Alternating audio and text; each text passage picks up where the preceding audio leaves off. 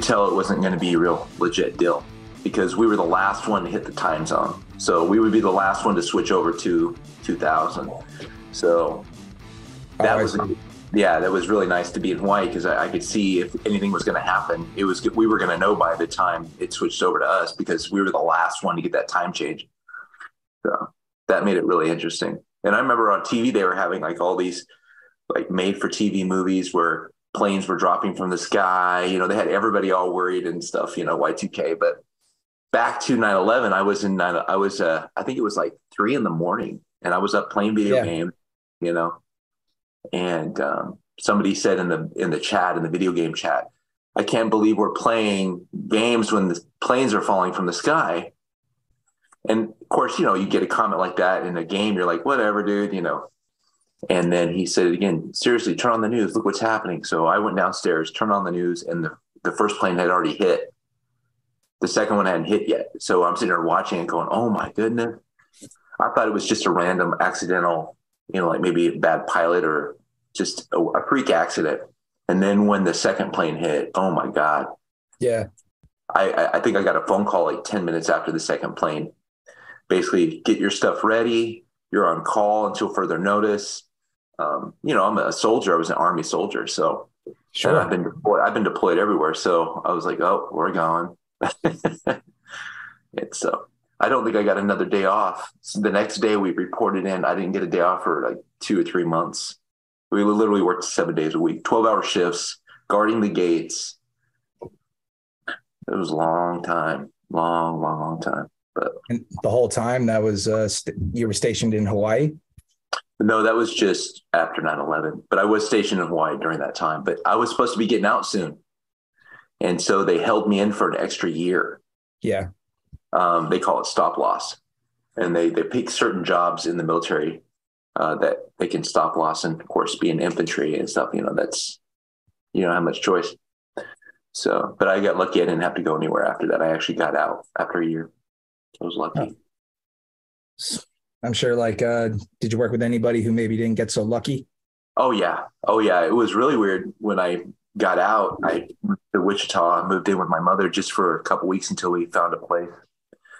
And I watched the invasion of Iraq on TV in my living room in my mom's place, which was really weird. My mom was bawling. She was just crying. And she, because she was thankful I wasn't there. And at the same time, I was upset because I felt like I betrayed. I know that exact feeling, man. I do. Not to that same degree, but I do. I know I could relate 100% to that feeling of regret.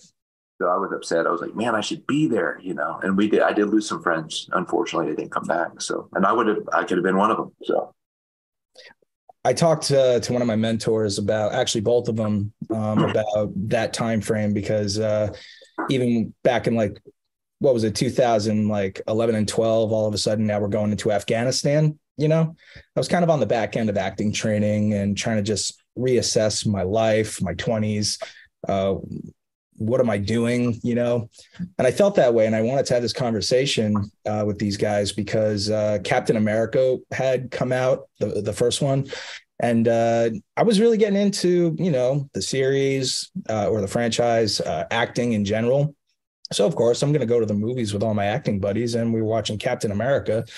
And I remember this one part of the movie. I was so impressed with the harmonization of the chorus when Captain America is going around singing with the girls and all that stuff. And I just remember feeling so angry at myself for even having that thought, because like it brought me back to some sort of like, I guess, reality where it's just like you're sitting in a movie theater right now and there's guys as capable as you are putting their life on the line just so I could have the privilege to sit down, relax, watch a movie, you know? And at that time, I just started like, you know, getting back into singing. So like my brain is like picking up on these little like cues a little bit differently artistically, where it's like, you know, that was well executed, yada, yada.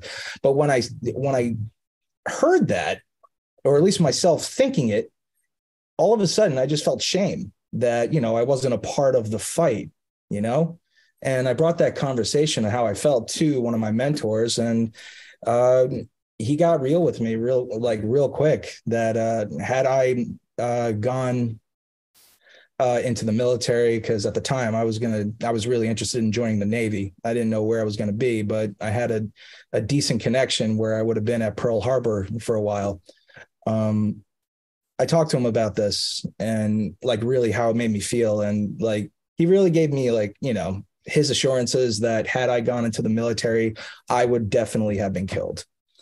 And that's kind of like where I feel the most regret even now, because it's like, at the same time, so what? Like, if I die, I die. What's like, yeah, it's a big deal. I don't want to take life for granted, but at the same time, I did my duty, and what am I supposed just as a man, what am I supposed to do as a man?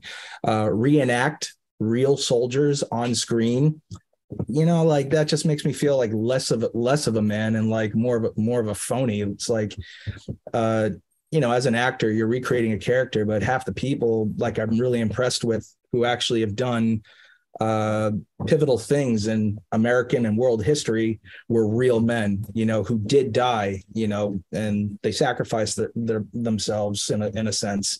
Pat Tillman's story is a good example where this guy literally dropped his contract with the NFL and then all of a sudden joins the Army, became a Ranger. Right. Well, there's no honor in dying. I mean, it's not that, it's not like if someone was to invade our country, God help us, like Red Dawn or whatever, you would definitely step up. It's not like it's not like you're not capable mentally or physically of doing it. It's just, we can't send every single person out there to war. I mean, people got to stay back. We still have to run this country, still has to move. There's no dishonor in not going. I mean, I understand the feeling though, because like when Ukraine happened, I'm wearing the shirt here, but when Ukraine started happening, they were taking volunteers, like ex-military. But the only problem was, if you go over there, the United States would basically disown you. You're not going to, if you get captured, they're not going to help you back because you're like a mercenary. But they were hiring any willing body that would want to join their military for Ukraine to help. And I really seriously was thinking about it. I was like, the bad part of my brain that, the gun ho part was like, dude, get back in there. You could do some damage, But at the same time, I've got kids, I've got grandkids, I've got a life, I've got people that wouldn't want to see me die, that would affect them. I've done my time. But even if I was never in the military, I mean, still, there's plenty of people out there that are doing their country right in Ukraine. It's not even my country. So I started thinking correctly and decided not to go. Well, what was the thing that kind of made you want to like about it? Yeah, I still fantasize about it. I'd be going out there because I don't like bullies. I think that's the big thing. Say, yeah. I hate bullies. And so I see them as like a bully. I was going to say the exact same thing. Like, what was it that kind of just, gave you the hook to want to get back involved? So if Russia was literally bullying these guys, then there's the answer. I do feel the same way. I didn't feel that call to fight when it did happen last year. I was going through my thing, and I didn't want to take it too personally because it's like, I had no idea that people were being called for like real assistance. I had a silly idea where I could contribute because there was a. Hey, give me a break, will you? There was a a bit of a campaign going around where 3D printing for Ukraine, where literally if I could like 3D print some supplies and contribute to that cause, like I was really getting into 3D printing. And what all would you be able to 3D print for them? I don't know. They were just like requesting like these little odds and ends where they weren't going to be able to get certain things from China. It could have. I remember, I don't remember exactly all the little trinkets that they needed, but something as simple as like, I don't know, like this iPhone holder on your desk, little tools like that could literally like help them out. Like I 3D printed this. It's it's a holder for your sunglasses or your eyeglasses, keep them off the ground so you don't lose them. I 3D printed a desk organizer. That's really cool. I 3D print all the time. My imagination goes nuts. 3D printer, it's scary. The future's scary what they can do. They build homes with 3D printing. Well, yeah, and to that point, ice cream cone for your hat. That's really cool. That's how they're gonna colonize Mars and the moon and stuff. Though they're gonna supposedly send robots up there to 3D print homes, and then we'll go up there and whatnot. That's pretty insane. Well, not on that note, I invented a brick that you could actually 3D print, and you could assemble an entire structure by yourself. Wow. Which is weightless. It's simple. It's practically a toy. It is practically a toy. I built it so I could provide affordable cat condos for all my strays and ferals that I try to help out, Cool. Yes, but it expanded because, the brick could be magnified in size a little bit, and the durability. That's a good idea. It was a stupid freak idea, but it's working out. And I'm talking with some investors. I got a builder in China, trying to figure out how to make it, because apparently when it comes to the molding process versus the 3D printing process, it's just two completely different beasts. That's really cool. Yeah. I'll send you a picture. Yeah, dude, that's interesting. That's really curious. I mean, I don't have any cats, but I mean, I just thought of it's really cool. Well, they're thick enough to where I don't know if they could stop a bullet, but this is just pure plastic, but it's hollow in some points. I could put insulation on the inside. So if you did have a structure, whether it's temporary or a plastic box looking tent, you could pitch it yourself and then insulate it, That's really like the main guy who really got involved, he said sheds. And I'm like, all right, what about them? So basically, one thing we're looking to do is actually make sheds with the exact same brick, just use more of them, and just reinforce the brick somehow. So, they're HUD certified. So I'm learning all this new language. So it's not just something for pets and kids to use and play with. It's actually an alternative to expensive wooden sheds, That's pretty cool. Yeah. I thought, you know what? I think it's really cool. It's very simple. It's very fun. And I don't know, God willing, be on Shark Tank one day. Hey, you never know. You never know. And going back to Ukraine, I wanted to actually... I came up with an idea. It's so funny is I've always been an idea person. And I've come up with ideas. I came up with an idea that came to life, and it made me so mad that I'd never pushed the issue, but I could have been rich. My father, on a side note, my father claims he invented roller skates. No kidding. He said that when they were little kids, they had these little wheels, and they would get these big pieces of not cardboard, but wood. And they put, he invented the skateboard. I'm sorry. Okay. So he'd get roller skates, and he would put it under the board, under the wooden board, and they'd ride it. Right. Yeah. So before skateboards, we're talking back in the 1950s, something, whatever. So these guys are putting roller skates underneath, and they're going down hills, Do you remember that one scene from Back to the Future? Yeah. Yeah. Right before the manure and everything like that. Yeah, the two kids on this milk crate piece of wood. They have a custom made skateboard scooter thing. And the next thing you know, Marty McFly, he tears it up around the court square of Hill Valley. Oh yeah. Well, my invention was these little tags that they were keychains, and you would scan them on the soda machine. And each tag would have a credit on it. You could buy a little, and they'd have, of course, the advertisements, or you could even make collectibles like Marvel comics. I got Hulk Hogan, I got the Hulk. Okay. You would scan it, and it had 10 preloaded soda things. So you would scan it on the machine, it would take one of them away, and then when it's over with, you have a cute little keychain type thing. Well, of course, that's before they started doing where you put your chip card in there and all that stuff. Now it's all there. So it's man, I was that close. I was so close. Yeah, but I mean, even still, if you were to still do it, but I mean, it wouldn't be as shocking because they've got stuff similar. now, but I mean, that's different. Like if, kids want to, like, I don't know, start getting used to making their own purchases. And if they have like this ornament kind of a toy function that has like that special, like a reader where it's more like an Apple Pay type of a function at the same time. Yeah. So, I mean, the tech is there, but you can get them in different, like K-pop kids or Marvel or whatever you're into. And the commercial had this guy walking in an office setting, and he had like change just falling out of his pocket. And he's like trying to get enough change for a soda. And the cute lady does this cute walk up to him, looks at him, looks at the change, walks up to the machine, whips out her little card and goes, beep, and then gets a soda and then looks over at him. And he kind of looks at her like defeated. And she scans it again, boop, and gets him a soda type thing. So it's, that's kind of, I mean, I think I'd hold on to that, see if like that would do really well for marketing for films, especially with characters, like film, it could be race, NASCAR. I mean, you name it.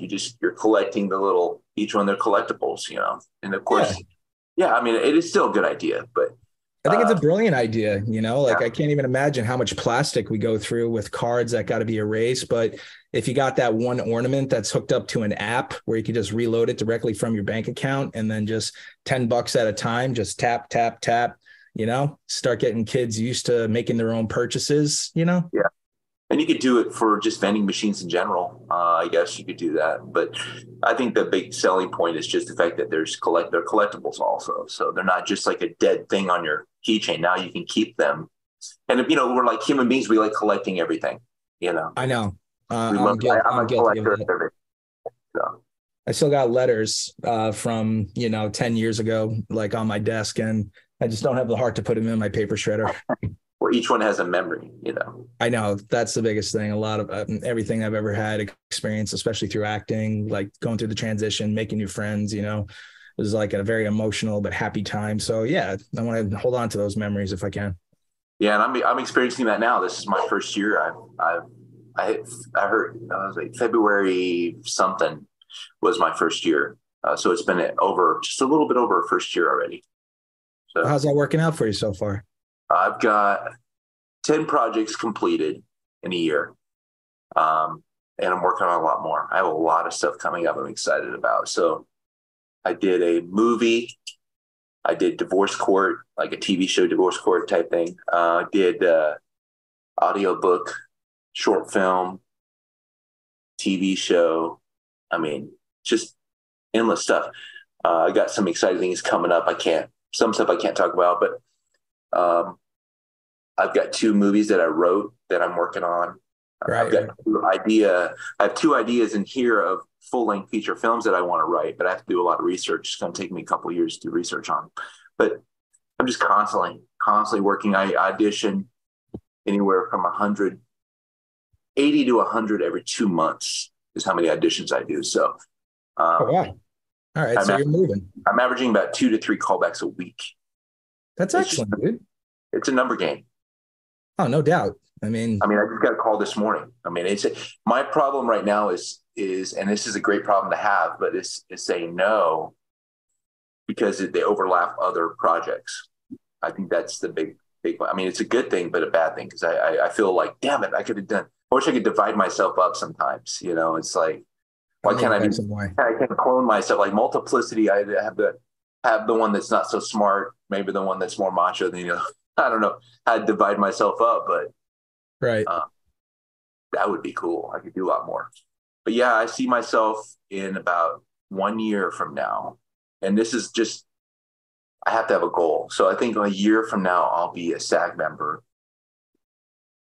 And then I'll be where I want to be. So I've got my first film, my first feature-length film just got released in England yesterday. All I am though is I'm just the voice. I just do the voice acting for it, but it's going through all the film festivals in England, and hopefully it makes its way here. It's called All You Can Eat. All You Can Eat.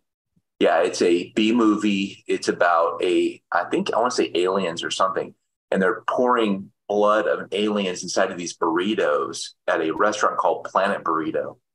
And when you eat it, the alien comes to life and bursts through burst through your chest, kind of like aliens, except for they look like burritos. And it's called Planet Burrito. It's called All You Can Eat, a Planet Burrito movie. So it's just the trailer is really cool. I'd show you the trailer right now, but I can't because I'm not supposed to share it right now. But it's hopefully we can share it on the podcast when it's recorded. I will share it. You can watch it. I'll send it so you can watch it, but we can't release it online yet. So okay, yeah, no problem, man. No, yeah, it's cool. It's really fun. It's really fun, and it sounds gruesome. The video, you'll see the preview. It's pretty gruesome. Did they record it all over in the UK? Yeah, it's all production in UK. It's a grindhouse movie. So they do the whole, like my voice, I do the preview for the Planet Burrito restaurant thing, and they made it very 80s. It's so cool. It's so cool. I'll have to show you. It's really neat. But that just got released yesterday, so I'm pretty excited about that. And then I'll be going to Houston, Texas at the end of this month to film in a movie called GPS. And then when I get back, I'll be going to Denver. I play a vampire in a show or a short film called Ending It All. And Ending It All. And it's basically about, I play the father and my son is a vampire. Obviously, I'm a full vampire. He's half. He decides he wants to end his life because he's just tired of being alive. So he hires a film crew to follow him around in his last days. And it's really funny because he can't die. Like, you just can't die. Yeah. I can't tell you how I die, but I die years before him because I try something that vampires can't do, but I think I can do it. I'm an idiot. It's really funny. And then I die. He has it on VHS tape and he plays it in the movie. It's like, here's how my dad died. He actually videotaped his own death. So it's really fun.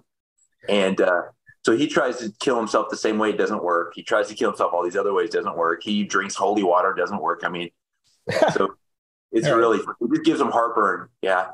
But it's really funny because he can't end it. What about garlic bread? Did he try garlic bread? He's tried everything. Like he even had his neighbor is really good friends with him. She knows that he is a vampire.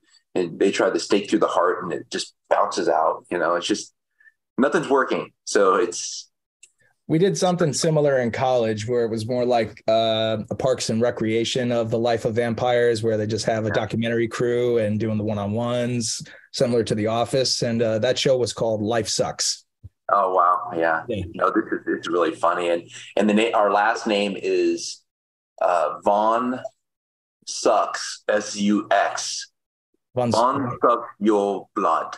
Like sucks your blood, but it's Von Sucks Your Blood is our last name. So Sucks Your Blood. Really, Von Sucks Your Blood. Yeah. And I speak with a Romanian accent, which is really funny. That was actually fun for me because I did pretty good. I guess they liked it. But yeah, the movie's coming out in a film festival in Denver next month, I think, or so. We'll be done maybe 2 months from now. Oh, so you're going to the premiere? I'll be going to the premiere, the red carpet event in Denver, a month and a half from now or something like that. So, and then it'll make rounds, you know. Yeah. It's the University of Colorado is the one that's doing it. So, all righty. So, all this work that you've been getting, were you able to land an agent after your career? I'm scared to do an agent. I'm scared because I just feel like an agent wouldn't do what I'm doing. Not like I'm literally applying for hundreds of within months. And I'm not saying agents can't do that, but I know they have other clients. And so I think if I hit a big project, like something that just is life changing, which I may have done and I can't talk about, but if it turns out being a thing, then I'll probably get an agent. Alrighty. So I mean, I'm not against it. I've just never come across to where how would it benefit me? What would they do that I'm not doing right now? Yeah, I know that feeling. You know, I'm nothing against paying somebody for their services. I mean, if they deserve it, that's fine. But if I land a huge thing and I did it by myself, then why would I want to share that money with someone else? I mean, I want to do that. I do want an agent. I do want one, but I just don't feel like I deserve one right now. I don't feel like for 1 year, right? What's that? It's only been 1 year for you, yeah? It's only been a year, yeah. So it's like I don't want to jump into an agent. I don't want to get in the water when there's no water in the pool. I don't want to jump in and be like, oh shit, there's no water. You know?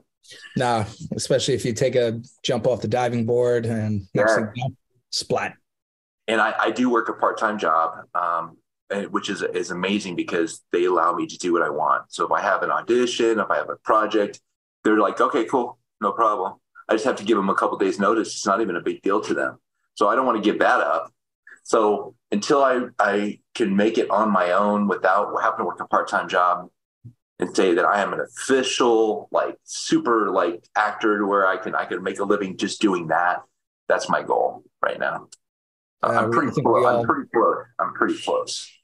I can't speak for all actors, but I have no doubt, like especially like now, if they're listening, that's the ultimate goal. We want to make a living doing this type of work. Doing that, yeah. Wake up, be an actor, voice acting, camera acting, whatever, and writing.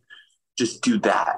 That would be the dream for me. Just to be able to. I don't even have to be super rich. I could just give me the money to where I can do that, make that happen comfortably every month. You know what I mean? I look at my bank account and go, oh crap! If I buy a candy bar, I can't go to the shoot in Houston. You know what I mean? I know that feeling too, of like on the edge. I don't know. Yeah, bro. Have you been able to get all your work like what, through Backstage or like Actors Access, spaces like that? I'm a maniac. I'm on Backstage. Let's count it out. See, I'm on Backstage, obviously. IMDb Pro. Yeah. New York Casting Call. Casting Calls America. Now with Casting Calls America, it goes by location. So I've got 5 locations. I've got New York, California, Midwest, Minneapolis, and Texas. So it's like, and I know 6 because of Faith. I have the Faith ones too. They do like all the Faith type stuff. And then I've got Casting Calls America or Casting Call Club, which is mainly voice acting, and it's free. And then I swear I'm missing one, but there's a lot. There's a lot. I'm on a lot of things, and I'm always on them all the time. I've got an Instagram, Twitter, Facebook, and now, believe it or not, I went against my own advice, and I got TikTok now. So I didn't think I would ever get TikTok. So, but I'm on it. Yeah, I had to jump on that wagon too, and it's like I just like to watch like silly videos. I post I can post stuff on TikTok literally for hours. I couldn't believe that, where it's just like every 15 seconds. Like, oh my God, I've been on this thing for an hour. And it's like I'm not even tired anymore. I haven't done anything all day, but I know how to make this macaroni and cheese meal. I do like the most that I like, and I'm sure TikTok is listening to me. What I really like is how to create seedlings right from the branch of a tree, or transplant a part of the tree to grow its roots and just have more tree, a little like gardening tips. I'm really into like not so much cooking, but gardening tips. Yeah. I plant tomatoes every year. They're called Granny Cottrells. And they're like these huge, just monster tomatoes. And we take the seeds every year. I take the seeds and I replant them. So to me is the coolest thing in the world, not just planting and making a plant, but taking the seeds from a plant that you planted last year and making another plant. To me, that just blows my mind that I can do that. To me, that's what's cool. So I'm creating from creating, and just keeps going. I just saw like a video where they stuck copper and they stuck it in the ground, and they had some sort of like electric experiment, and it caused the plant or the cabbage to grow like 10 times its normal size. Crazy. Like little things like that, where you have actually like a greenhouse built where it actually blocks all the UV lights, but only allows the plant to absorb like sunlight, like filtered light, where it's only the sunlight. And next thing you know, the thing produces like 10,000 cherry tomatoes the size of a cantaloupe. It's crazy. It's addicting too. Planting is addicting. It really is. Because I planted the green bean, the bean pole ones. We did the like oregano, parsley. What else? I'm trying to think what else I did. Oh, you did a spice garden? Yeah, like a little spice garden, and I don't know, I'm forgetting a couple of them. But yeah, we did cherry tomatoes and things like that. But oh man, it like starts off like this little thing, and then like sprouts. Oh my gosh, it's like taking over your backyard, and you're just. I come home from work and I'll grab a couple tomatoes before I go in the house and I just pop them in my mouth. I mean, it tastes so much better. Way better. Like it's right off the vine. It's naturally, natural. But I'm getting into hydroponics now. That's awesome. It just looks amazing. That's like above my head. I'm just not with the, you got to get the lights, you got to get the thing, and it's just like seems like a long process.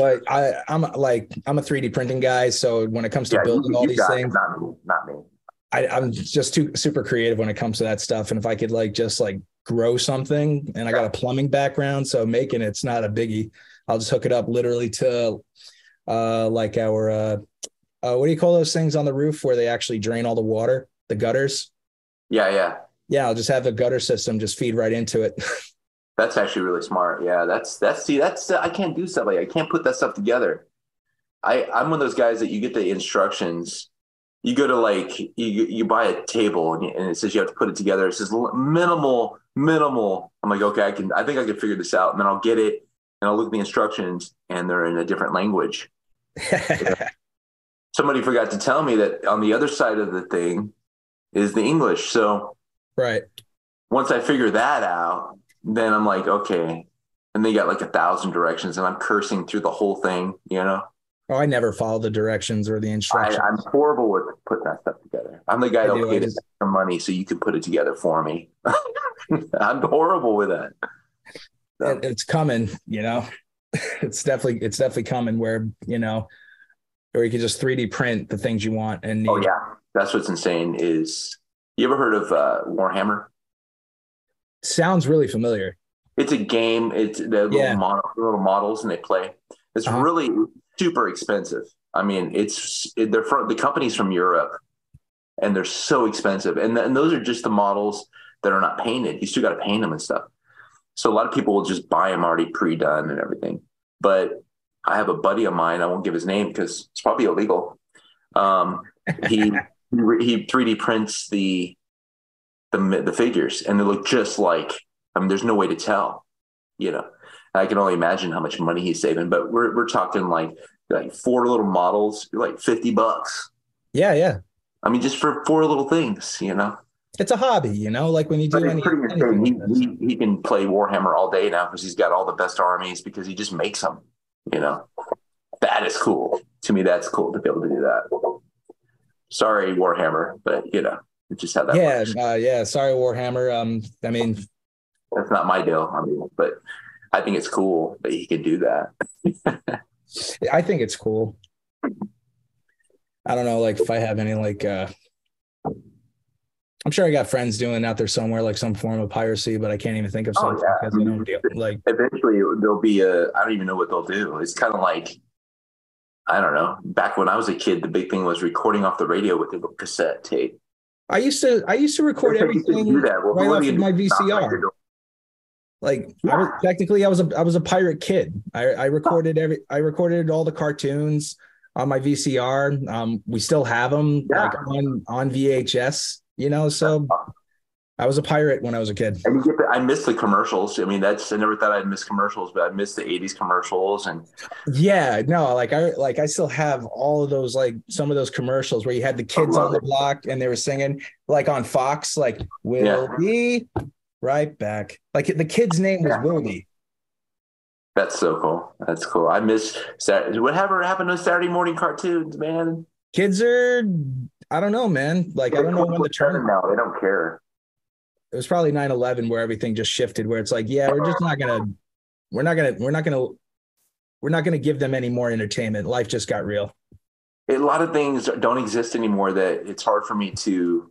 It's I don't even want to. I can understand older people now that say I don't want to live in this era because they don't have this, and that.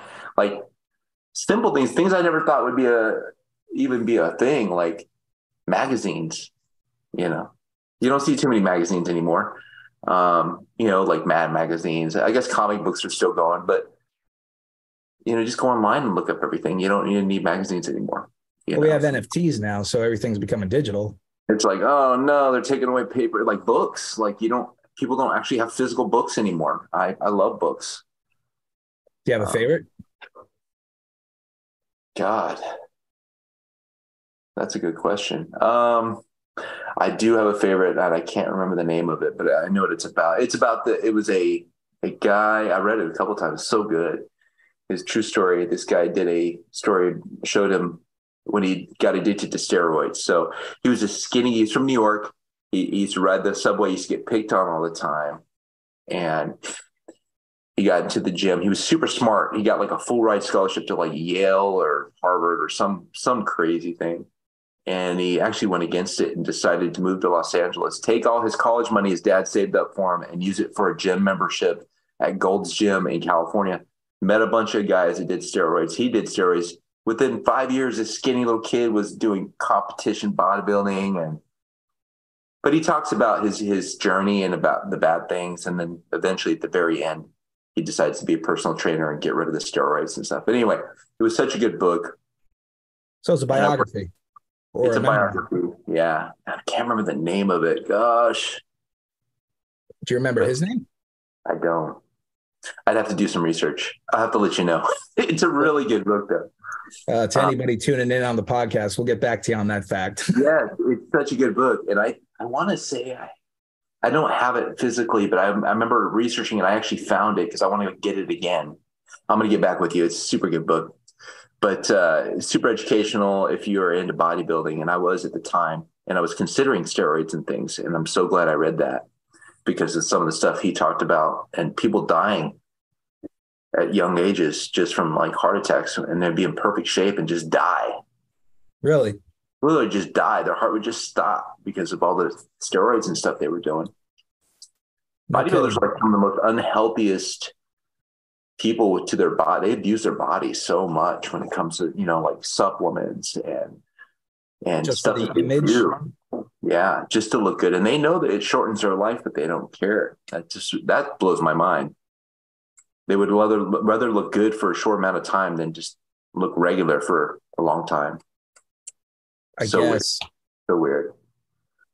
But it's probably a form of idolatry, Well, it's probably worse now than ever with TikTok. People worry so much about how they look and, they have to show their ass. Look at my ass, my boobs, and all these other. I mean, it's crazy how it's a father's nightmare. I'm glad my daughters grew up before TikTok. Oh my God. Do they have any military aspirations or acting aspirations or anything like that? My son was in the Air Force for 4 years as a surgery technician, got out. Now he's like a traveling medical person making crazy money. My other kids did not get into the military. My daughter, I just had a second grandkid from her. She's doing great. She works at like Eyeglass World or something. She has a great husband. They have a great life. I'm really happy for them. My other daughter is into crystals and stuff. She does like readings and she's really deep into that. And she has a TikTok channel and I don't know what it is offhand, but I'm not into that, but she's really into that. And then my other son, I think he wants to be an actor, but I don't know. He emulates me a lot, which is, I don't know if that's always a good thing. Well, Duane, I gotta say, I could never have guessed that you're even a grandfather, let alone like a dad with kids out of high school. You don't even look 50 years old. Thank you so much. I don't know. My grandfather's 98. My great grandmother was over 100. I mean, I think it's wow. Definitely, yeah. My Portuguese background, my real name is I'm okay with saying it, is Michael Chavez. So I'm actually Spanish. Duane Michaels is my middle name is Duane. So I took my middle name and my first name and just flop them like that. All right. So, just for like theatrical reasons, just to kind of like, or. Well, some personal reasons. I'm not really a big fan of my dad and I'm a junior. So that kind of separates me from him. Sure. I think that's the big one. And then I just like the way it sounds. I think when you have unless you have just the coolest name on the planet, like Shawn Michaels, Cappadora or something. Thanks, man. You got a really cool last name or something that really sounds good in film, then that's fine. I just think my name just sounded, maybe because I had it my whole life. I just felt like it was like, and I looked up my name. I actually looked at my first and last name, and there was like a gazillion of them. Sure. There's only one Duane Michaels on IMDb, and it's me. There is a guy called Duane Michaels, but he spells Michaels weird, and he's European. I think he's dead. He was like a writer or something. But I'm the only one, so it's a lot easier to find me that way too. So I thought that would be a good advantage to have as well.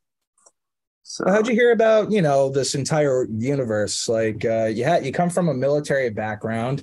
What'd you do for from your military background all the way up into your acting career? My life's like Forrest Gump in a lot of ways, but I was born in Lake Tahoe, California. I grew up there until I was about 14. My parents got divorced. And then that's pretty much when my life started getting crazy. My parents got divorced and I started living with different family members. I was the only child, lived with different family members. My mom and my dad just bouncing back around a lot, moving all over California and all over. I went to Colorado, went to Oklahoma, just seeing the world and back. But I was kind of a bad kid growing up. I missed school a lot. I was skateboarding a lot. And just because you're a skateboarder doesn't mean you're a hoodlum. But back then I was a little hoodlum with a skateboard. And I missed so much school that they put me in night school. And I'll try to make this story somewhat short because it can be long, but it's all right. This guy came to our night school and he was a manager for a famous singer. And he said, the famous singer is going to be performing. I lived in Reno, Nevada at the time. And he's like, Bally's Hotel and Casino. He's going to be performing for the next 3 days. He wants to do some charity work because he was a troubled kid as a youth as well. And so they divided us up, our night school class, 3 nights. I had to wear my dad's jacket and tie, too big, but I wore it because he had to for the show. But after the show was over, we got to meet this guy. And, I didn't even know who he was at the time. I just thought he was just, I've heard a couple of his songs. I was like, whatever, he's just some old guy. But his name was Frank Sinatra. And so Frank Sinatra pulled us aside and talked to us individually, asked us what our problems were. And I think I had met a couple other people. I don't know if Sammy Davis Jr. was there. There's other people that were famous at the time. Wayne Newton. And I didn't know these people were, And I just remember Frank Sinatra had really fat fingers. He had big hands, fat fingers, and he had rings all over his fingers. And that really stuck with me. But he gave me this long speech about his life, and he talked about, I need to straighten up, and, life sometimes gives you you get a bad luck from life, but you just got to bounce back, and give me this big speech. And I never really had a father figure at the time. My dad was kind of a loser. So I saw him as like a father figure, and I looked up to him. And so I kind of decided to be good at that point. And I moved to Colorado. And so if it wasn't for Frank Sinatra, I would still have been a skateboarding hoodlum. But I think I improved after that. So that was directly from the mouth of Frank Sinatra himself? Yes. Oh, my God. Yeah. I didn't know. And it was so funny because I didn't even know who this guy was. I think I heard like in New York, the song. But at that kid, I didn't know. I didn't care about this guy. And back then you didn't have the internet and all that stuff. So I couldn't really research this guy so much. But I really looked up to him after that. And I started watching his movies, listening to his music. And then now I'm thinking, my God, that was Frank Sinatra. What the hell? I wish I would have known back then what I was getting doing. But dude, that's who could say they met Frank Sinatra, changed my life. I straightened everything out. And how old were you then? I believe it was in the 80s. So I want to say it was I want to say 89. So I was, not 89. I think it was 87, 88. I don't know. I was about 13, 14 years old.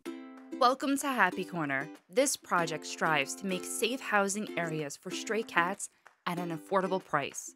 It's so easy to put together that even your children could have fun making one. Help keep cats and other animals safe with their own little Happy Corner homes. You can help this project become a reality by donating to the GoFundMe page. Happy Corner homes are a great way to show those animals in need it's okay to be happy.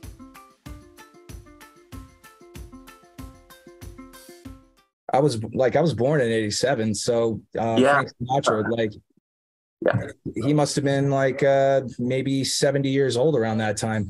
Yeah. The name of this, it was called The Man and His Music Tour. And it was supposed to be his last tour. And it was at Reno's Hotel. Somebody could do some research, I'm sure, and figure it out. But it was Reno, Nevada, Bally's Hotel and Casino, the Grand Bally's Hotel and Casino. And yeah, it was around 87, 88, around there, around that time. So pretty cool stuff. Yeah, and ever since then, I was doing a lot better. I did 8th grade 3 times. I had missed so much school from just not going. And so when I moved to Colorado with my mother, Colorado Springs, then I started going to school. And that's when my life started getting better, with my school and whatnot. But I was older. I was always older than everybody, which sucked. So you were getting held back a lot? I got held back twice because of just lack of going to school. I mean, they basically were like, you missed so much school this year that it'd be pointless for you to go. So we're going to start again next year. I graduated high school when I was 20. No kidding, man. Wow. Yeah. I joined high school. I mean, I graduated high school. I didn't really graduate. So my class graduated. I was like a few credits short and I dropped out. And I joined a radio station. I was a radio DJ for 3 years at a radio station. I was We're meeting a lot of DJs in the AFC, man. Yeah, I was Michael McCoy. I was playing all your favorites and a bit of variety, 90 FM for like 3 years. And then life gets in the way. I had a child at a young age. I needed medical insurance. I decided to join the military. That's basically how that life went. That's exactly how I became an actor. I needed medical insurance, so I went to college. Isn't that something? Yeah, a lot of people already know my story. I've been doing this for a minute, so I had a decent ongoing potential professional career in New York City construction. Got hurt, freak accident. I had to get health insurance and go and do my first theatrical production right after orthoscopic surgery on my shoulder. The next thing you know, you're producing a film festival 15 years later. Isn't that crazy? It's so crazy. I still can't believe I'm acting. I got really, really lucky. I decided to be an actor and I landed a feature film with a bunch of amazing actors that are well known in the business. And they say the most important thing is who you know. And this is so true because ever since I did that one movie, it's just it's fallen in line. And Mike Kimmel was my sidekick in the movie. And you could look him up on IMDb. He wrote for The Tonight Show for like 16, 17 years. He's been a SAG member for 20, 30 years or something. Some amazing people I worked with. The director, Shaunalia Palmer. She's done a lot of directing and stuff. Walking Dead. I mean, there's just so many. If you look her up as well, Shaunalia Palmer, and she's directed a lot of big stuff. And so I fell into this movie with her and him and a lady. Her name is Ruth Peebles, who I used to watch on Matlock as a kid, the TV show. So you get all these great famous people, and then you throw me in the mix, and of course I'm gonna. I soaked them up like a sponge. Oh my gosh, learning, the acting techniques, how to memorize things, it's amazing. I got so lucky to fall into the lap of this movie, and it's called Promised Land. It's still in post-production right now. It's trying to find a home right now. It could land on Netflix. We'll see. It's all over the place right now. It's the recent names attached to that, picture, Promised Land, that actually, it sounds actually, doesn't, I don't want to say like a religious movie, but it does sound like it was a journey of a film where you had to overcome like strong adversity. Yeah. Well, it ended with basically they made the movie to sell as a series. So it doesn't end with an ending, and it's like a what if thing. And so it's more of a political movie, and I play the bad guy, which is kind of neat. When I got out of the military, I became a police officer. I was a police officer for almost 17 years and retired. but I've always played this good guy role in real life, being the military, police officer. I guess you could say a dad. I've always been this good guy. And then, so it's kind of fun playing a bad guy. I have a lot to draw on being a former police officer also, so. I'm happy for you, Duane. Like, this is really like, I'm still taken aback where you actually got to, dude, like, have you ever heard of this book called The Right Words at the Right Time? No. It's an outstanding book. I'll write it down here. I see The Right Book. I'm pretty sure it was by Marcy Thomas or Thompson. And I think I've spoken about this before, but I just, I read the book, and it's basically short, little short stories. Woman Marcy, she met a couple of hundred well-known, whether celebrity, athletes, politicians. She wanted to just know, like, just one thing that these guys all had in common. Like, were there ever words at the right time that actually were said to you that literally just carried you and stuck with you to actually get to the point where you are right now? And I remember asking the same question to I was on film set one time, just started acting. This movie was called Collar. They were doing reshoots. And Richard Roundtree, Rebecca De Mornay, and Tom Sizemore got casted to kind of like maybe enhance the film a little bit. But I was asked by the AD, it's like, hey, kid, could you read? Like, we heard you're an actor, yada, yada. And like, what do you mean read? I just had to warm up Richard Roundtree, like get him off book, get him ready to get into the prep. So I'm kind of, I'm reading with him. Mm-hmm. And I asked him the same question, like once upon a time, was there ever any words at the right time that, stuck with you to carry you throughout your career? And he did tell me a story on how he met Bill Cosby, but I'm curious, Duane, like, were there ever any words given to you that were the right words at the right time that are pretty much like maybe sticking with you over the past year? Just, I remember his Frank Sinatra's encouraging words about life basically sucks, and you just got to fight back. You can't curl up in a corner and let it kick your ass. You get up and go for what it is that you want to do, go for it type thing. He talked about how his life kind of beat him up. And it really resonated with me because at that time, life was beating me up. My dad was, without getting into too much detail, but my dad was just, his lifestyle wasn't, he wasn't a good dad at the time. So I wasn't getting a good father figure. I was living with my stepmom.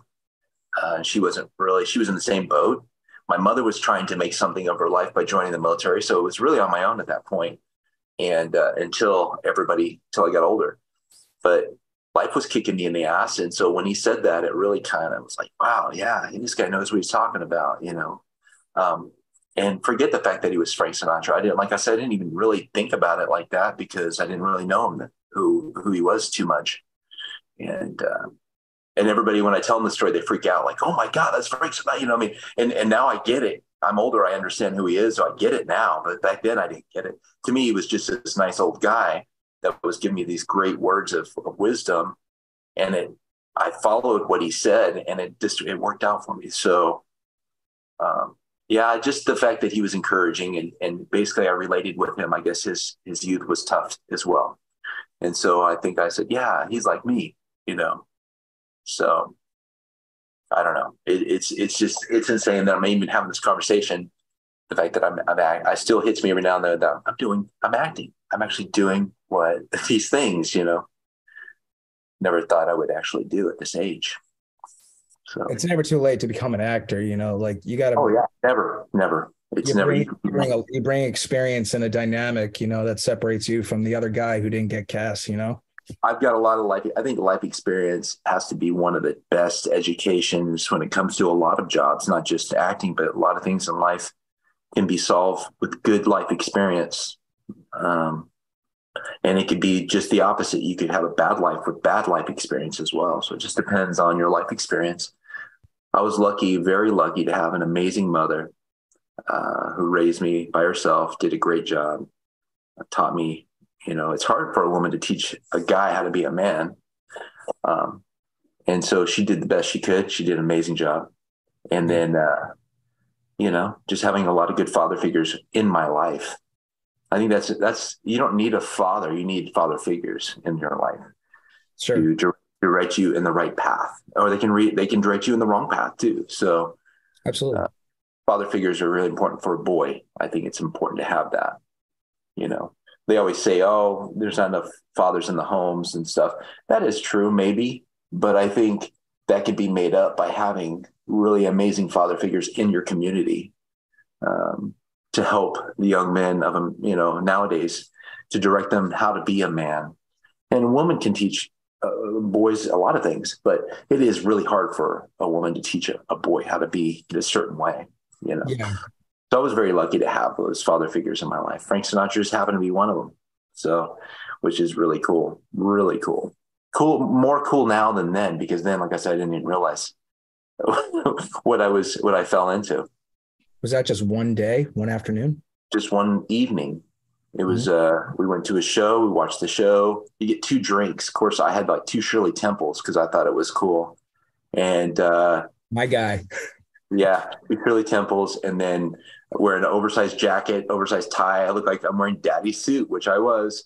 And then they direct us behind to meet everybody. And then to me, it was just like, oh, this is kind of cool. I get to see a free show, free meal, listen to a bunch of music I don't like. Come on. I didn't like it. I didn't like it at the time. I mean, I didn't know what I was listening to. Yeah. All right. I like it now. Sure. You get appreciate it. But then I was like, New York, New York. I'm like, oh, geez, what's this? Yeah. What's this about? That is kind of funny, man. But no, I get it. Like when you're a kid, you're not into that. No, I wasn't. And they didn't have internet and stuff back then, so you couldn't really, like if you wanted to hear music like that, you had to go to the library, or rent a record or something. I mean, or you have to listen to the oldie station. Sure. But you didn't want to do that as a kid. I was listening to, back then, I think I was really into like punk rock music and stuff. So I was listening to the Ramones and Motley Crue, guys like that. No effects. And oh yeah, I love, of course, you like the hair bands, Rat and and Motley Crue and Accept. I don't know if you know who that is. I don't know Accept, no. Guns N' Roses. Guns N' Roses, yeah. Absolutely. Guns N' Roses came out around that same year, I think. So whatever year that album came out is the year I met Frank Sinatra. So whatever that year is, so we could research it that way. Because I remember Welcome to the Jungle came out around that time. And I was like, whoa, what is this? This is amazing. Here's a fact for you, because I'm a big movie buff, and I'm sure you are too. Something. The movie Deadpool. Sure. With Clint Eastwood. Oh, and he was a cop? Yes. Okay. He was like the unofficial Dirty Harry in that movie. Right. Character, but he was basically Dirty Harry because it was in San Francisco. Anyway, there's a scene in the movie. Jim Carrey played the bad guy. I gotta I've only it's crazy. I only saw the trailer. I didn't actually watch Deadpool. So he played a serious role. His first movie. I want to say it was Jim Carrey's first movie. I know he's in some sort of vampire movie when he was in high school. He played the lead singer of this band, and the whole story, they were trying to kill him or something. But anyway, his bandmates met him at a funeral, and the bandmates it was Guns N' Roses. Oh, so if you watch the movie, the Guns N' Roses are at the funeral, and Slash has got his big hat on and everything. I want to say first movie. Was it Deadpool? Deadpool. Must have been 2 words, huh? It's probably 2 words. It was about a pool that you would put. The Deadpool. Yes. The Deadpool. The Deadpool. Okay. Liam Neeson was in it. Oh, wow. Yeah. I think he played the director. He played Peter Swan, David Hunt. Let me see. You're right. Jim Carrey was James Carrey, and he played Johnny Squares. Yeah, he played the lead singer of the band. I want to say that was his first movie. No kidding. Yeah, and Guns N' Roses made the guest appearance at the funeral. Yeah, it was definitely early days. Like, yeah, he might have actually. It could have been his first, because I remember looking up Jim Carrey's full resume, and I remember like he was this like vampire young kid before he even did what was that movie, like Earth Girls Are Easy, like early times, way before Ace Ventura, way before. Oh yeah, this is way before. Oh wow. No, I'm gonna have to watch this. How come you didn't tell me about this movie? You told me that your favorite movie was Weird Science and Alien. Like, That's why? True. Aliens with an S. All right, first Aliens. Alien 1. Alien 1, Alien was good. It's amazing, of course, but Aliens was better. That was number 2? Number 2, Aliens, when you actually go down to the planet and fight the aliens. You get to see a bunch of aliens, and it's not like the first movie, Alien, is just drags on. You know, they have jump scares the whole movie. It's like, just show me the damn alien. And in the movie Alien, just you got what you wanted. It's just a freaking armada of these aliens. And you got what's his name is in it? Bill. Let me take a look. From Twister, from Weird Science, from I know. Bill. Yeah. I saw this one with the little girl. Yeah, the one with the little girl, and of course she's stranded for a while. Weaver, of course, Sigourney Weaver. Sigourney Weaver, she's the boss, man. She's a badass. Oh, it's Bill Paxton. I know he passed away not too long ago. His family's suing in the hospital. Oh, you're kidding me. No, it was a medical malpractice. No. That's how he died. Yeah. They actually may be over. They may have won. He had some kind of surgery. It wasn't like a major thing, and they messed up. And so he died from medical malpractice. Of course, my opinion only. I don't want to get in trouble with I'm pretty sure they messed up, and they're suing the hospital for it, which sucks because he's such an amazing actor. Can you remember his first movie? It wasn't Weird Science, was it? No. Before that? I want to say it was Terminator. Bill Paxton? Yeah. Terminator? Wait a minute. Yeah, I think he was the one that got his heart ripped out. Well, like one of the gang kids? Yeah, I think he was one of the gang kids. Oh, you're kidding me. I am a movie. I haven't seen. I have so much stupid movie knowledge. Well, these are the making of the Terminator. He was in. That was back in 1984. He played himself, or just self, Predator, The Trespass. The Making of Alien, 1992. Unless it was, I don't know if it could be uncredited, but it looks like back in like the early 80s, he didn't get credit for the Terminator if he was in it. Yeah, he was one of the punk dudes. I want to say the leather jacket that the Terminator wore, the very first one, when he showed up naked, was the one Bill Paxton was wearing. I just don't see him and Arnold Schwarzenegger kind of like filling out the same jacket, I know, but I swear, I kid you not, I believe it was him.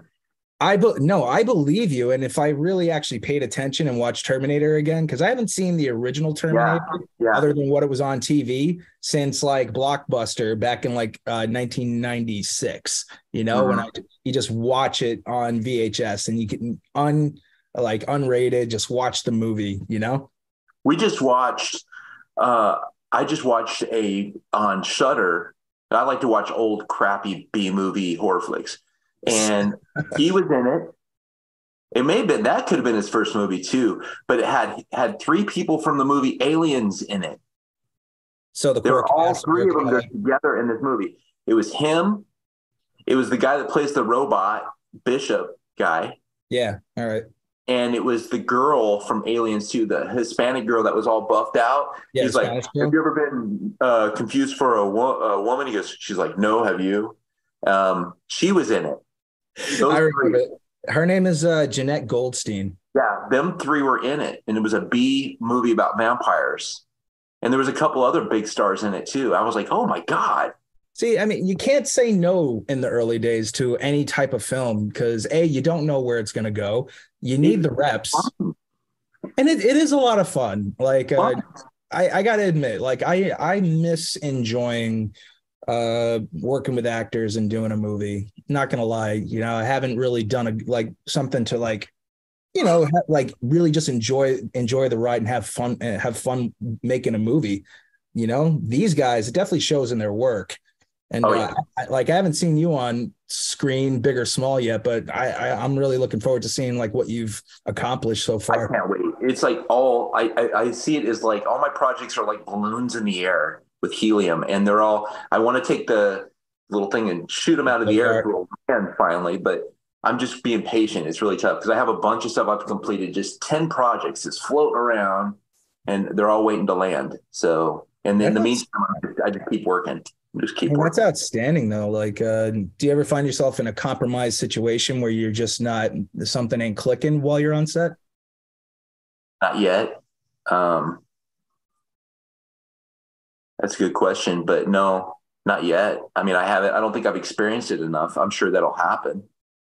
Well, what kind of you mentioned some training before, was there any certain techniques that you kind of got into that was really working for you? You talking about acting techniques type thing? Yeah. Like how'd you get your, kind of like get your feet wet? Oh, I decided to be I've always wanted to be an entertainer. I've always been an entertainer as a kid. We always like reenacted stuff, and I was just always entertaining. I did stand-up comedy for several years, and I traveled around, did stand-up comedy for a while, and I liked the feeling of entertaining. It's kind of like a drug, Yeah. And I read a story somewhere, I want to say Time or Life magazine, or those exist anymore, I don't know. But it was some article where they said that the biggest fears in people's life, the top three, I can't remember the third one, but one of the number two was speaking to large crowds. Actually, no, that was number one. Number one was speaking to large crowds. Number two was death. So you would rather be in the box than giving the eulogy, which I always thought that was really interesting. Oh, so the fact that I'm able to conquer that biggest fear of most people was amazing. So I love the feeling of people laughing at my jokes and things, even the hecklers. It was so much fun. So acting is very similar to that, except for obviously you get to redo it. So if you mess up, you just redo it again, Oh, so you haven't tried theater yet? Did you try any theater yet?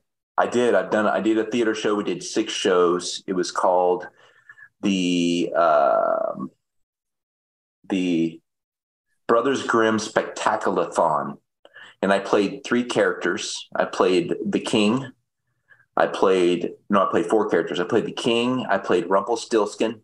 I played the dwarf, and I played Magic Mirror. So they went through all these different, in like an hour show, we went through all these different characters, and I had to keep switching costumes. It was really, I tell you, theater will make you an amazing actor because you got to do it.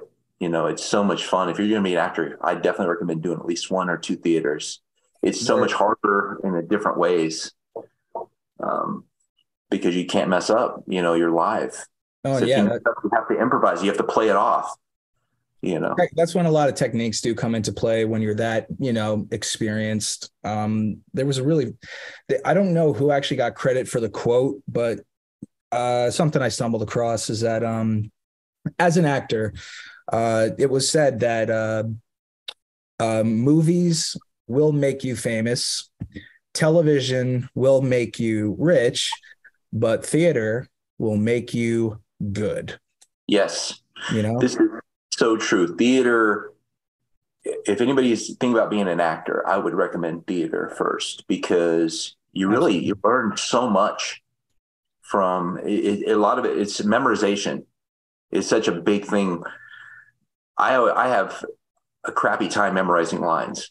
I have a technique now that I learned from other people that I use, but it's still difficult. I need a couple extra more days than most people because, but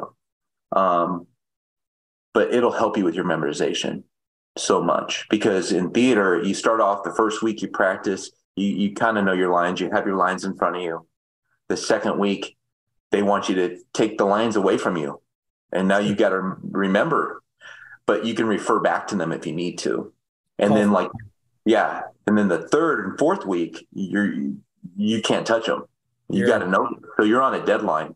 So it forces you to really memorize. And I tell you what, you can really act really well when you have your lines memorized. Trying to act and remember your lines at the same time really throws you, it makes you all jacked up. You're like, I mean, it's so connected to your body and your tempo and your pacing, where like if you start doing different motions, you're starting to experience a totally different frame of mind. And the next thing you know, you get kind of caught up in that emotional state. And then next thing you know, you don't remember your line. Yeah. I've been like landlocked, just like literally just went. Yeah. I studied these lines for like a week straight, like 9 and 8 hours of the day, just memorizing and listening to it. And I thought, man, I have this down.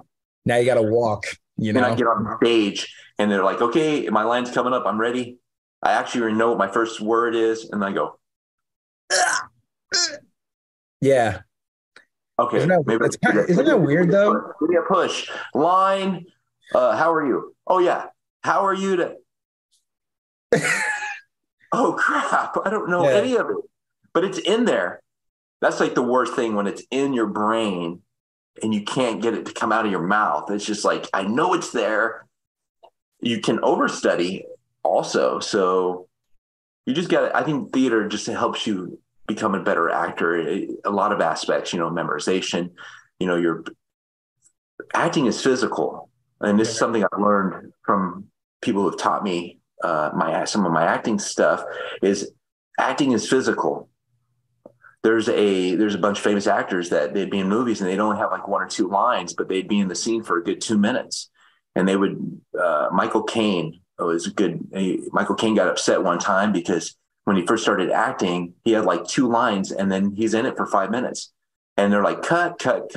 What's going on, Michael? Michael's like, what? I already said my lines. And the director's like, yeah, but you're still in the scene.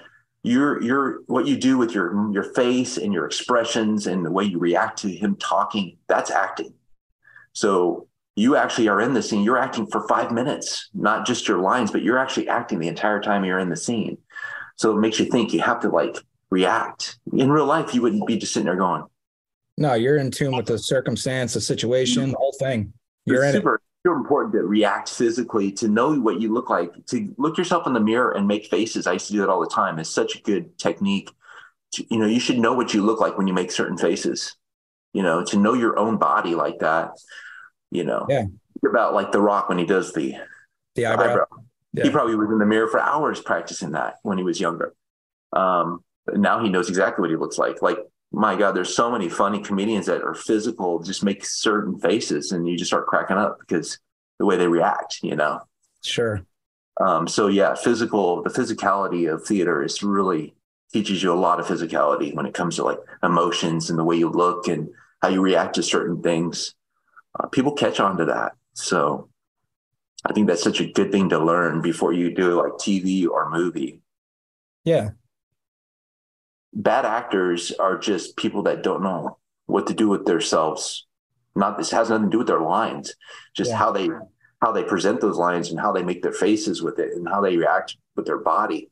That's what the most important thing is. It's more believable when you're reacting a certain way, It's like a visual, harmonious orchestration of the scene. Absolutely. Yeah, it's not just your word.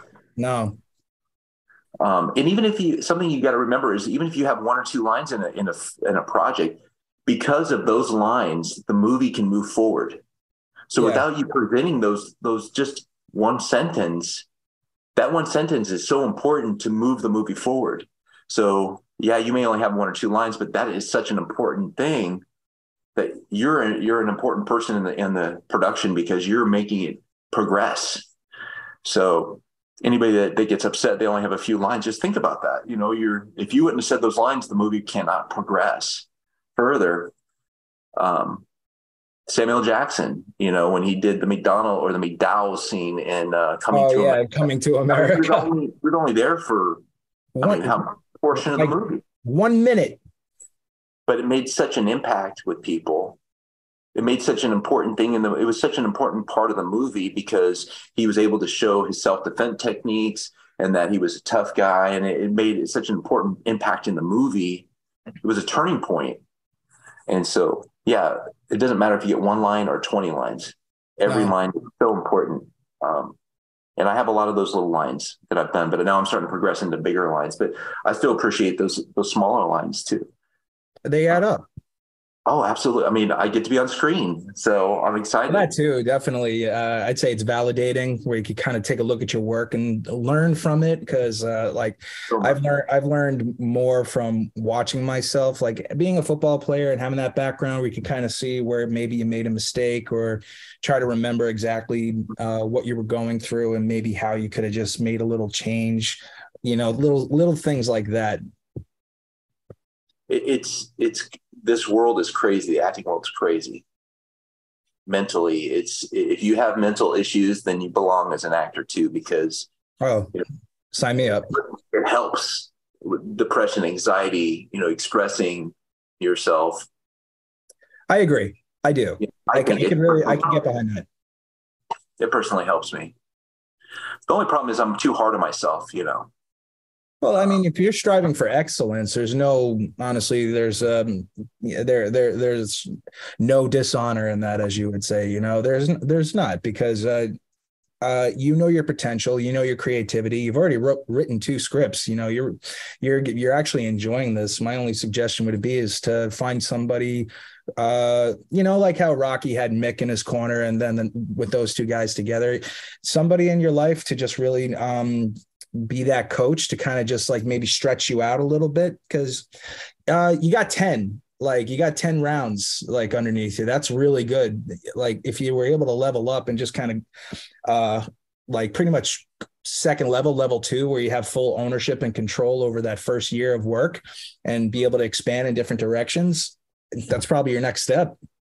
Yeah, I think I made a mistake of, and this is just my personality, I made the mistake of on IMDb Pro. Do you have an IMDb Pro? I do. So if you look at if you have IMDb Pro, and I think you can do it with just IMDb, but you can go on IMDb Pro and look at any actor you ever thought about. I'm actually on there, which is hilarious. I'm like amongst all these people, and just look up, I don't know, random. Just think of the first actor that comes to your mind. Go on IMDb Pro, and then you scroll down, and it has a number. And what it does is that number tells you up or down your popularity. Oh, that, yeah. And so, big mistake. They shouldn't have made that, because I am so watching it all the time. So, the normal person, and I just say normal loosely, if someone becomes an actor, if you're just doing a couple projects, your number is going to start out around anywhere from 10 to 20 million, obviously. You're trying to rank, Yeah, and it goes every Monday, and it changes every Monday. Every Monday it changes up or down. And then it's kind of neat because it shows you, people are looking for you. It's an algorithm that goes on, it goes by how many people research you and things like that. So anyway, my number started out at 300,000. So I was like, holy crap, that was a big mistake. I wish it would have started in the millions, because now I'm like, I watch it. So then my best number went to 90,000. Sure. It just kept going up, and I'm like, oh yeah, I'm almost there. Look at me, I'm going to be, and I only had like 1 or 2 projects at the time. I'm like, why am I getting this attention? I don't get it. But the problem is now it's gone. I've done more than I've ever done before, ever, as an actor. And now it's starting to go down. And I'm thinking, it plays with your psyche. You're like, what am I doing wrong? Like, oh no, I'm not auditioning enough. Dude, I'm auditioning so much. It's ridiculous. So I wish I would have even known about this number, because now every Monday I check it and it goes up or down. And oh God, it's a pain in the ass. It's almost honestly like I think data like that might influence a little bit of a decision. Maybe. People may be like, oh, why has he got such a low number? maybe he's making, but I don't think that's not going to happen. So Pascal, what's his name? Pascal, the new guy that's doing a lot, the Mandalorian. Oh, yeah. He has 5 names, where it's it was somebody. Yeah. Amazing. I mean, the guy's making so many waves right now. If you look up on IMDb Pro, he's number 1. His rank is 1. Oh, well, The Last of Us really probably put him ahead of everybody. Oh, yeah. Well, then you got the Mandalorians coming up soon. Oh, so we're on episode 3. Oh, yeah. It comes out every Wednesday. Amazing. No, I mean, he was right for the character, and like his work on Game of Thrones was really good. Oh, yeah, with Game of Thrones. But yeah, he's number 1. But you can look back in history and see where he started. And he started around where I started.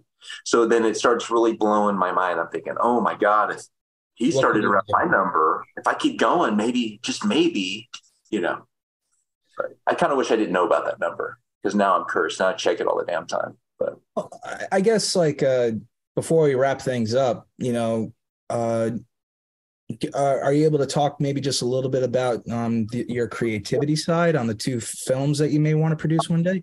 Sure. So I have 2 films that I am going to be making at least one of them this year for sure. The first one that I came up with is called Check. I think that's what we originally decided. It started out as the check, the receipt, the ticket, but we're going to call it Check with exclamation points. And it's just basically, it's a short film. Man and woman go out to eat breakfast. They're having this back and forth, who's going to pay for the check? And it goes kung fu movie. Like, they literally beat the shit out of each other to pay for this check.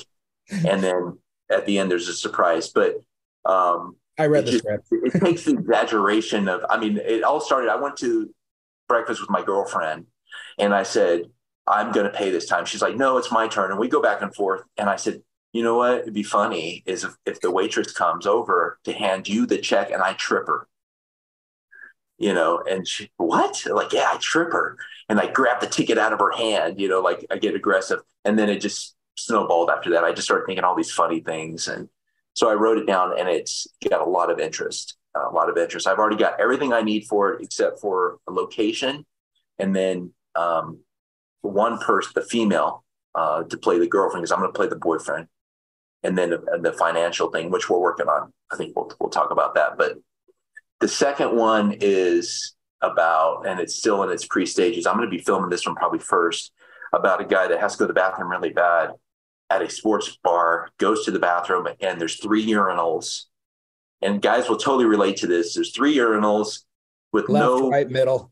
Right. Yeah. And there's no arm block. So it's naked. So but there's 2 huge giant guys on the left and one on the right. And this guy's got to go so bad that he decides to go for it. So he goes there, and these guys are bumping elbows with him.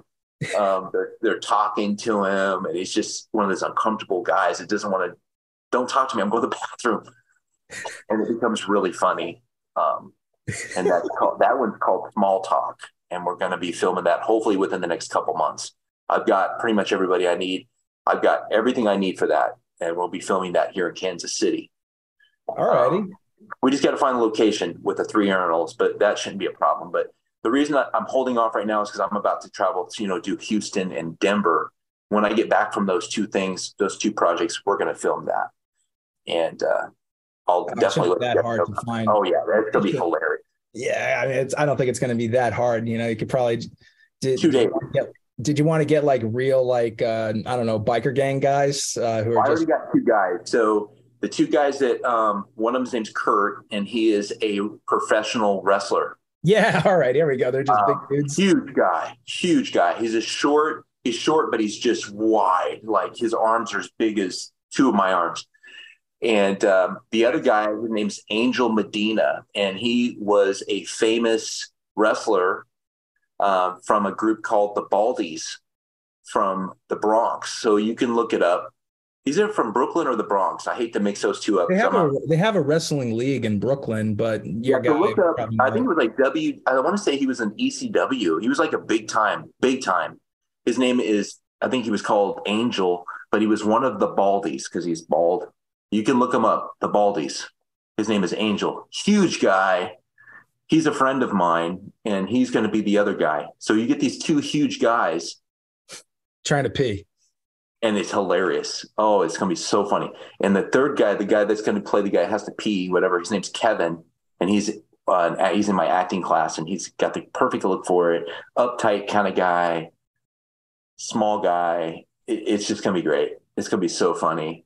So this is going to be your first like directing debut? This will be I'm not directing this one. My buddy's going to direct it, but I am going to produce it. I am going to act in it. I'm going to have a small part in it. Bartender?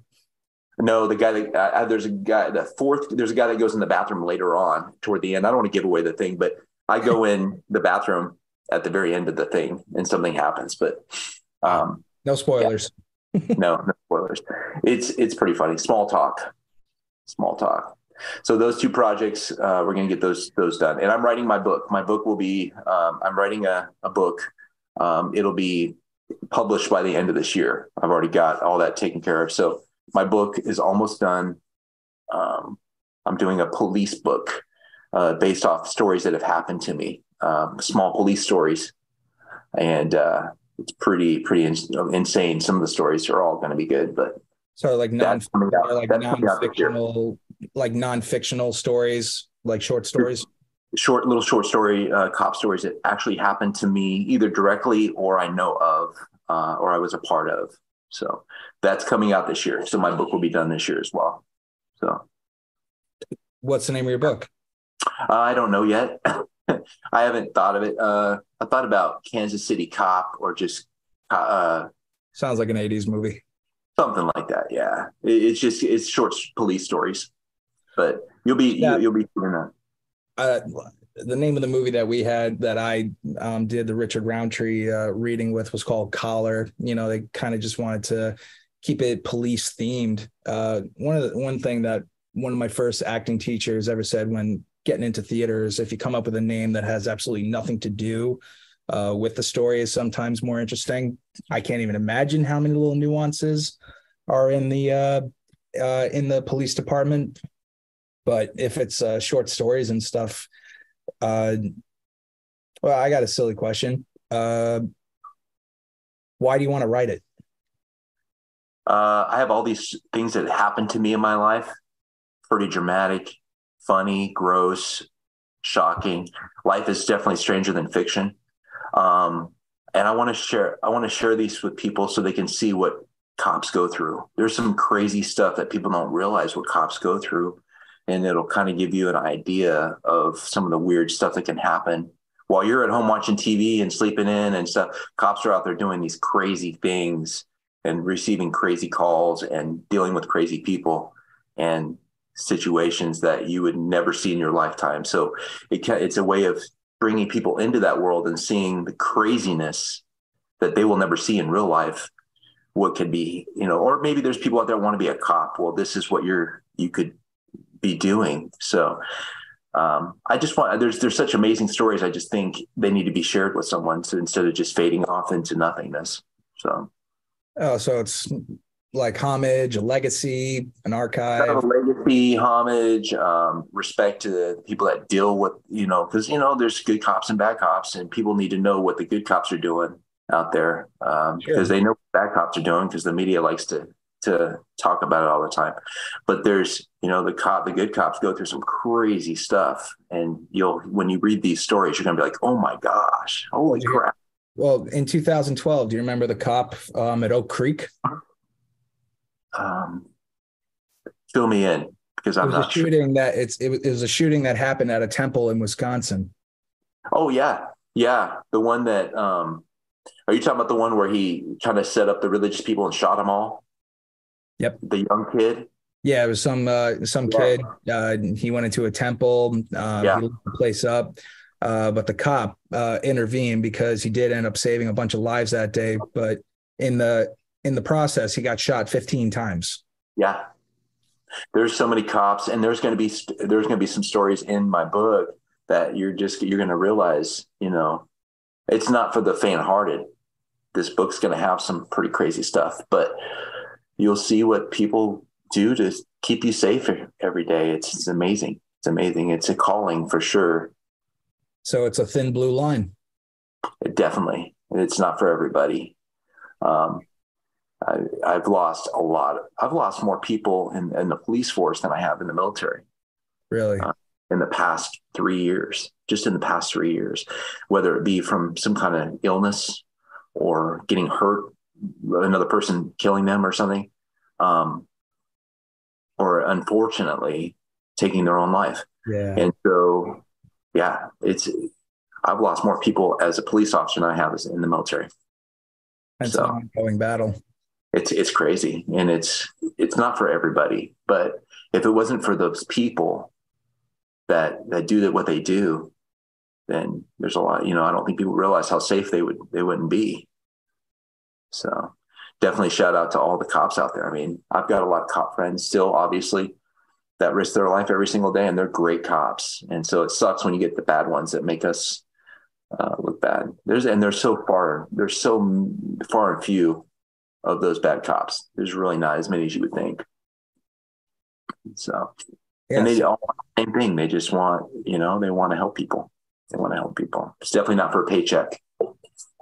No, I can't imagine that you couldn't get paid enough to do a job like that. Nope. And some departments don't get paid almost anything, but the people they love have a love for it. So I think that's what it is. Well, the one special thing you have in this art form and this platform is getting people to think, telling stories from a different perspective, and really shining a light on all the things we really do have in common, to kind of just, I don't want to say break the status quo, but kind of just set the standard on living life, Yeah,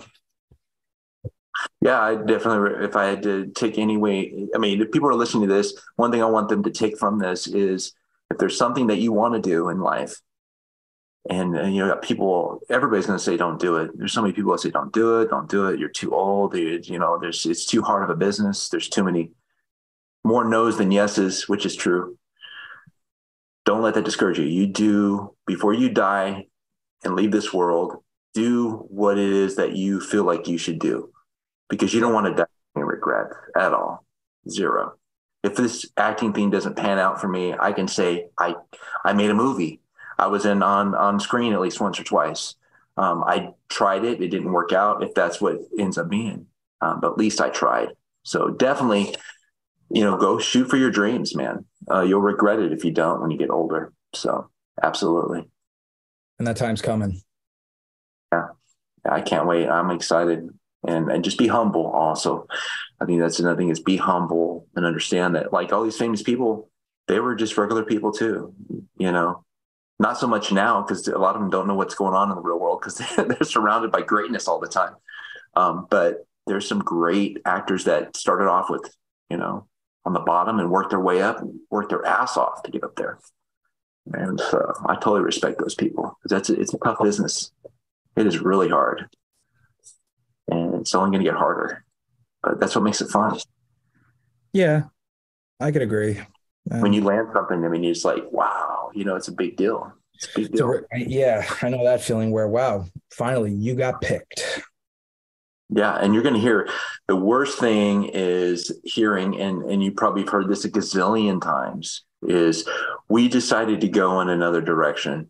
Yeah. I want to get that tattooed on my back. I mean, there's been times when I thought, man, I have this, and it's so good, guy, and you feel it. It's just like nothing but good vibes only. And next thing you know, you get that phone call from somebody like me, and it's like, we decide to go in a different direction. Yeah, you were great. And the worst thing is when they compliment you on top of it. It makes it the worst. They're like, I would rather them say you were so crappy and we didn't go with you because you just suck. Actually, I wouldn't want that. But it's just like they say, you were great. Oh my God, it was such a hard decision. You almost had us, and we went with someone else. You're like, oh my God. So one thing I'm not looking forward to while running the Story Filmmakers Club is, having that conversation where, the director decided to go in another direction, where it's like, I have to say things like, well, we decided to go in a different direction, don't want to discourage you because there's plenty of work Just keep going, keep your head down, stay low and go, you know. You just got to keep encouraging people and saying, look, this is normal. This is not abnormal. You did the best you did. You did great. We just decided there was something else about this person that we decided to go. It could be something as simple as your eyebrows thicker. I mean, it could be something stupid. I mean, I will never make a decision based on makeup or costumes or something like that, where it's just like, oh, don't we have an art form that could sort of supplement that? You know, I will never make a decision like that. I go for, I don't know, but sometimes it's just like you hear it, you know it, you feel it. That's the character, not so much. It's nothing against the actor. It's never personal. You can't take it personal, you know? And that's the hard thing is I do take it a little bit personal. Only it's my hang up. It's nobody else's. I mean, if someone says no to me, the first thing I think of, that's okay. I got more projects. I just keep going. But then later on in the day, I'll be like, why not? I mean, I thought it was, you start, I thought I would be perfect for that, but they don't know you the way you know yourself. So it's different, but they got to pick somebody. Somebody has to lose. Somebody has to lose. And it probably is going to be you most of the time. That's just how it goes. You just have to be ready for it. That's all. And it'll come, it will come. You seem to be doing fantastic. You're very committed to this art form. I applaud you for your accomplishments thus far. I mean, it's no easy thing to work or get a gig at least once a month to really just keep the momentum and learn from it. So I think you're doing fantastic and you're on the right path. Thank you. Yeah. Just keep, for the people that are just starting out like me, just flood it. Audition way more than you need to. Do everything more than you need to, and then eventually it will come back around. But don't quit. Don't let someone discourage you just because you didn't get a part. Just keep going. Just keep improving. Keep improving. And on that note, this was another episode of Inside the Astoria Filmmakers Club. If you want to be a part of the Astoria Filmmakers Club, we meet every Wednesday night at 7:30. Duane has definitely been there. All of our guests on the podcast have been there. If you go to our website, www.astoriafilmmakers.org, click on events, you're going to see a link that takes you directly to the Zoom call every Wednesday night. Consider joining the Chamber. That's the private community inside the Astoria Filmmakers Club where it's eyes only. You're going to see and have first access to all the scripts that we're currently working on. If you are a writer, that's a space where you're going to find all the readers, all the actors to work with you, sound it out, find out where all the kinks are. And if you got a production that's ready to go, talk to us about it, the Astoria Filmmakers Club, because our goal is to become the #1 crowdfunding resource for the entire independent film market. Everybody in the group is very passionate and loves this business, loves this industry. We love telling good stories. And honestly, the people who can make that happen for you are probably already here in the AFC. And we're about 850 strong right now, So Duane, I got to actually say thank you so much for coming on. Appreciate you having me. Yeah, man. I'm really excited to see where things go. I love how committed you are and all the people that you've brought on and around the AFC so far, just great vibed people. And I got to say, of all the guys in the AFC, every time we get new members in the group, you're always one of the first guys to just say, welcome to the group. You're like Mr. Mayor. Well, I would want to hear that myself. So I just, we're a family. We're all searching for that win, that big roll in the sky. So, just keep going. I just want to keep people motivated and happy. That's it. You're doing the right thing. And I can't wait to see one of your movies, and do not hesitate to share that trailer once you're allowed to. Oh, absolutely. And when I get off, as soon as I get off here, I'll send it to you so you can check it out. So on that note, everybody go to www.astoriafilmmakers.org. If you're an actor or filmmaker, you want to become one, join the Astoria Filmmakers Club on our private group. That Facebook group has, as I said before, over 850 people. We've been doing this for about 3 years now. And, we hit a boom this year, and it's only the best is yet to come. So Duane, want to have, do you have any last comments or words or anything that you want to tell anybody? Just keep going. If you're an actor, just keep going. 2023 is going to be the best year. It's going to be the best. I can't wait. I really think you're right. I truly do. I truly do. I think we stood the test of time. Everybody who's listening in on this, they're here, they're around, they're committed. They just got to make that decision. And that's just not to give up. Yeah. Don't compete with other people. Compete with yourself. That's it. And one thing that I would like to say is that regardless of the role that you're going out for, don't ever go into a room making it about the role. The best advice I've ever gotten as a auditioning actor was basically this: not to worry about the character, but win the room. Because if you leave a good and positive impression on the people in the room, they are going to bring you back involved. And that's happened to me multiple times where I've gotten saying, hey, I'm working on this project. I thought of you. I didn't even have to audition. I got the part right away because they just remembered me, the person. So always, win the room. Yeah. Good advice. Thank you, Duane. And fantastic story, man. This was such a great episode. Thank you so much for coming on. Appreciate it. Thank you so much. I look forward to sharing other stuff with you guys in the future. So, every Wednesday night, I know you always got a good story to tell. I'll try. See you guys. Appreciate it. Thank you. Have a great one, Duane. You too, bud. Bye now. Ciao for now.